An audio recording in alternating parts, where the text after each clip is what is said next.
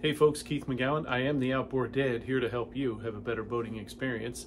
Today, we're going to continue on with our Mercury 150. We're kind of in the home stretch here. Please like, subscribe, send me any comments that you have. Remember, my used outboard motor guide will be on Amazon very soon. If you purchase it, it'll be a $20 value. And you send me an email to keith@outboarddad.com. With proof of purchase, I will give you a free counseling session to help you with your outboard, or maybe one you're looking to buy, or maybe a boat that you're looking to purchase, or maybe the one that you're working on now that you need help with. So what we did, I got my favorite stuff, well, some of my favorite stuff. I got lots of favorite things. JB Weld, got my 2-part epoxy, mixed it up. We cleaned that piece up. We cleaned the little piece up really good. And when I say clean, I brushed the heck out of it, I wire wheeled the heck out of it, and then I cleaned it with brake cleaner. It's almost impossible to get all of the oil out of a piece of aluminum that is porous, right? This is a cast aluminum, and the oil in the exhaust has just been on this for 20 years or so, running like that, 23 years or whatever it is. And it's almost impossible to get all of it out, but we brake clean it and brush it and brake clean it and brush it. Then I went over it with my flap disc to get it extra clean, and kind of I wanted to get some grooves in it too, kind of a heavy grit, because I wanted some grooves, because I wanted to have a mechanical seal as well. So as you can see here, we just JB welded that up. I put some extra on the sides and on the back where it was all cleaned up. Now we're just gonna get this surface smooth so we can mount this back on here and put our bolts back in it. Yes, I am old school with a file. So the idea is make it nice and smooth, which it is now. Now I can slide my file across it. It doesn't have any high spots or anything like that. So now we're ready to put this back together. First, we got another bolt we have to take out. We let it soak. I'm gonna get my torch out and heat it up a little bit. Put a block of wood in here because I don't want to mar up this surface. The other side is where the exhaust plate mounts, so it's not that critical. And I'll show you, there's a few slots in that exhaust plate mounting so that the exhaust can go through it on certain sides over here. So I'll show you how that works as well. It's like there's 2 slots. I'm pretty sure it's because when you're sitting in the water and just idling, the exhaust can't really push down through the water out the prop like it can when you're shooting across the water. So it has to shoot out the back of the engine. So what I did, same thing I did with the other one. We gave this a few taps here with our heavy hammer. It's been sitting overnight. Let's see if this will come out like this. If it doesn't, then we will heat it up with the torch. And it is not budging, so we're gonna heat this up with the torch, which means I gotta get my block of wood out of here so we don't start a fire. Always wear safety glasses.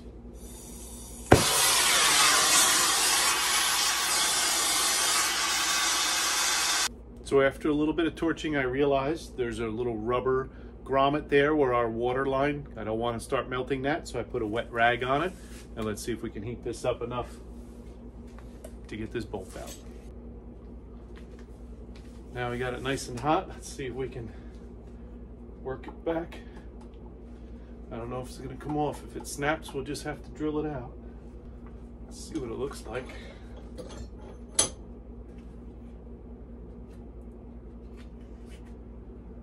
Feels like it might be coming out. So swing and a miss. We'll leave the glasses here because we're gonna have to drill that out and helicoil it. So figure we put the exhaust housing on first since we have that cleaned up. That looks like. We'll just get the bolts in this. And then what I'll do is I'll flip this over and pinch it in the vise here, and then we'll drill that bolt out. I'm gonna juice up these screws.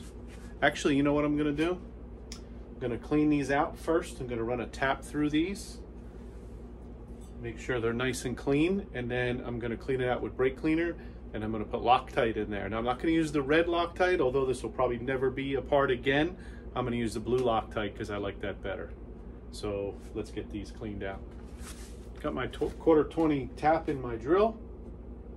Now you have to be careful doing this. If it starts to go wrong, you have to stop, or you can take forever and do it by hand. But if you hold it straight enough, you can get it done this way.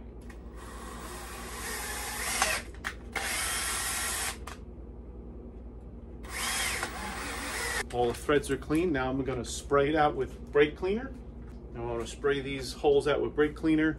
Not worried about over cleaning this. There's no gasket stuck to it because we heated the crap out of it. So I'm just going to kind of clean these out, get it dry inside there so there's no oil so that the Loctite can hold on those bolts. Also spray up those bolts a little bit, just the threads, not going to go too crazy, and then we'll get them in here. We're all lined up now, so we just need to tighten it down. So we did put the blue Loctite in there and make sure everything's nice and tight. Now we have that broken bolt we have to contend with, so we're going to flip this over, get it in the vise, and we'll drill that out and helicoil that. So now we'll set this up. You can watch one of my videos on helicoil to show how to do this.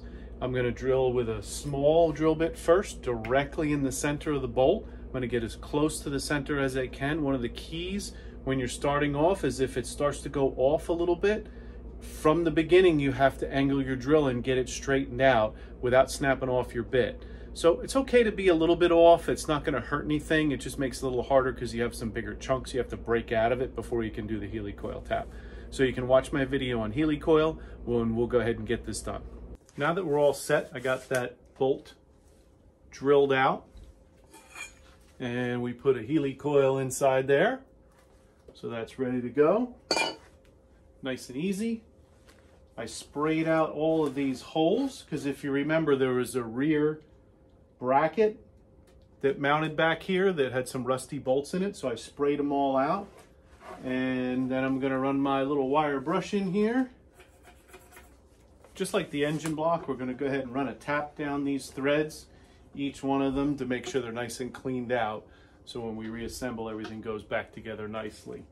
Make sure our studs for our block go all the way through nice and easily. So now we'll get our gasket since we have all the holes cleaned out. The large holes where our studs go through to hold the block, I actually just took a drill bit and ran it out just to get all the corrosion out of that. So let's get our gasket. Make sure our holes line up the way they're supposed to. And now our repaired piece here with the JB weld on it. Came out nice if I don't say so myself. We'll get this in here. Now this has aligning dowel pins on each corner. So that's what we're going to line up first. That's that one.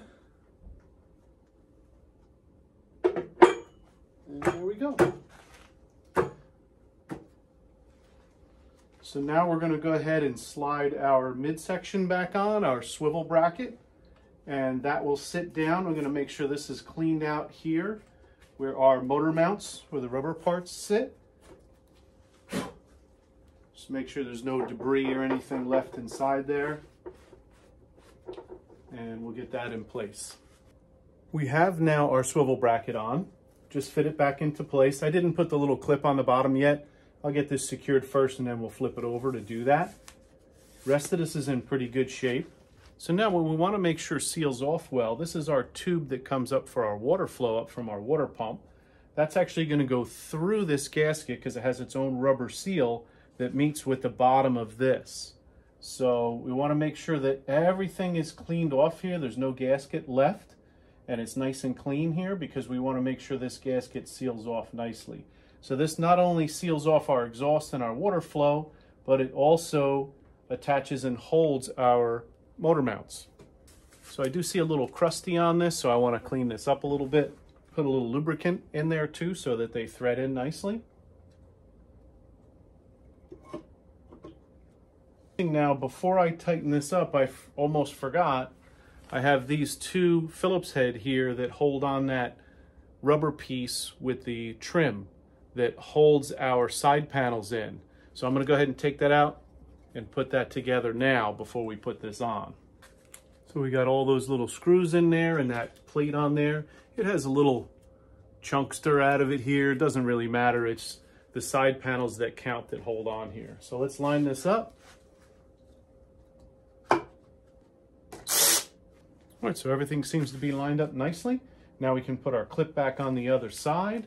Now we're pretty much set to drop the motor on this. So what I'm going to do is get that clip on the bottom here for this swivel section so it's ready to go. We do have to do This one, we have one more bolt to drill out to put this in here and helicoil that. Then we'll get the side pieces on. Then we'll hoist this up onto our stand and get the engine block ready to go on here. So we're coming to that point. Oh, it would be nice if we put our shift shaft back in. Definitely want to make sure that's in place before we go ahead and mount mount the motor. And there's also a bracket here. We'll clean this up a little bit. This bracket goes on here. We'll get those bolts back in there. We cleaned out those and ran a tap through those nicely too. So then we'll continue on with this project soon, and we'll be getting ready to drop this motor on here and put the finishing touches on it, put the lower unit back on. We have a new water pump for the lower unit, and I have to get a couple of thermostats. That's pretty much the only parts I think I need to order for this, and we'll be ready to run. So please